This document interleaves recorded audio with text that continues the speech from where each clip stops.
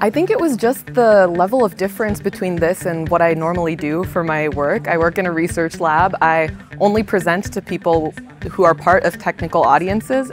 When I originally got the email, I'd already been signed up for a 2-minute thesis, and I talked with my advisor and we thought it'd be a great opportunity, and we kind of thought, why not? So I signed up. You know, everyone has an elevator speech they're used to giving on their research, but then actually demonstrating not just the significance of it, but what you actually found, and getting the audience to understand that is probably the hardest part. Mushrooms are magic.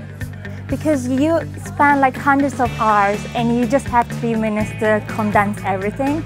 So that was one of the biggest challenges I ever tried, but I love it.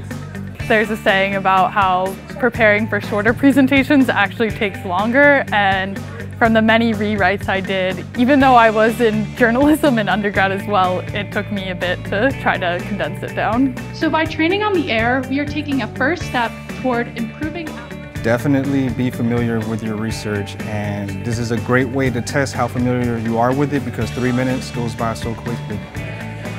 Once again, just to highlight how important it is to focus yourself on learning how to communicate science. As scientists, if we research in vacuums and never talk to people who aren't scientists, our work is never going to get out into the public, and that's really why we're doing what we're doing, right? So just the importance of focusing on communication skills in graduate school, as well as the technical skills you're trying to develop.